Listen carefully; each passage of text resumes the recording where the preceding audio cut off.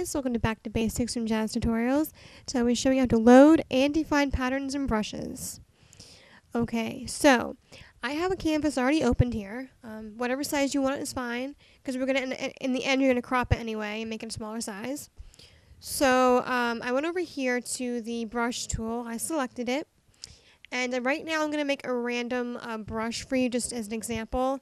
But by all means, if you want to make your own brush, you can do whatever you want as your design.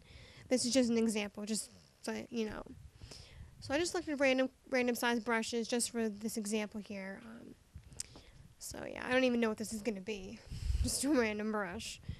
So I'm going to crop it now, make it a square, just so it's easier to work with. Then I went up here to the word edit. And under the edit, it will give you a thing that says define brush preset. Click that, and a message will appear. And when it does, click OK, and it's going to automatically show up in your brushes palette thing.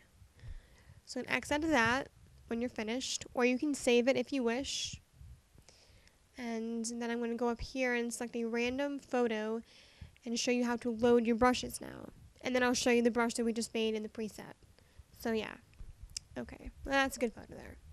So now that that's opened, click on the brush again and go up here to your palette of your brushes.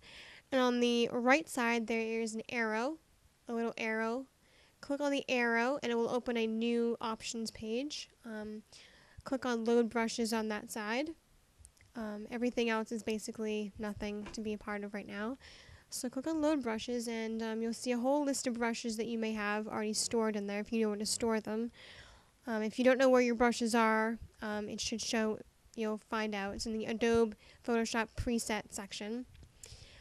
Click on your brush you want to open and then click the word load and it will automatically load it into your palette. See, they're all right there. And then you can click on them and use them on your photo or whatever you're using. Okay, then back up in there, down here, where are they? Oh yeah, down here. The 58px brush, that's the one that we just made, remember? Yeah, we made that one there. So when you click on it, it will show up just as we made, just like that. Yeah, pretty cool, huh? Okay, now I'll show you how to define a pattern. So we're going to go up here and make a new canvas. Any size you want is fine. We're going to again crop it just so it's easier to work with eventually. So I'm just going to crop a tiny little square once I'm done. Yeah, okay.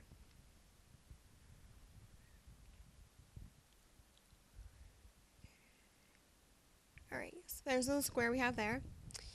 And you're going to select a brush of any size, and you can make your own patterns, or if you have a picture you want to use for a pattern, this is also a good you can do. You can open your a JPG, PNG, GIF file, or whatever, and you can also do this technique as defining a pattern the same way. I'm making my own pattern, but you don't have to. You can use the same technique as you would if you had a file already open.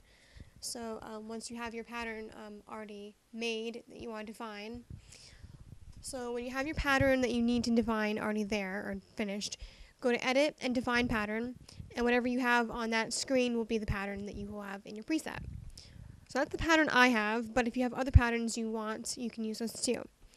So I'm going to again open a random photo just to show you the example of the pattern that we just made and how it will show up. So I opened this random photo here of the Jonas Brothers.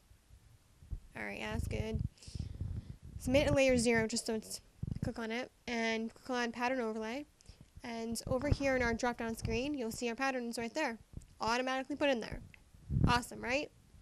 So when you click OK, you can see that. That's what it looks like right now. Alright, so now I'm going to show you to load patterns. It's basically the same way as a brush, but just in the pattern overlay section. So I'm going to open a new file just so I can show you.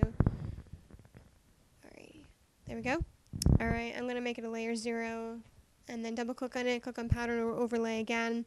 And then as we have in the brush screen on the right side, where the arrow is pointing, click on load patterns. And also in your presets, it'll give you a section for patterns.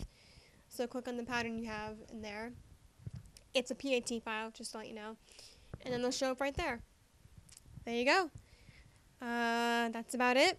That's all there is to it. If you have any further questions or anything, leave a comment below or you can message me. Okay, thanks for watching, guys. Bye.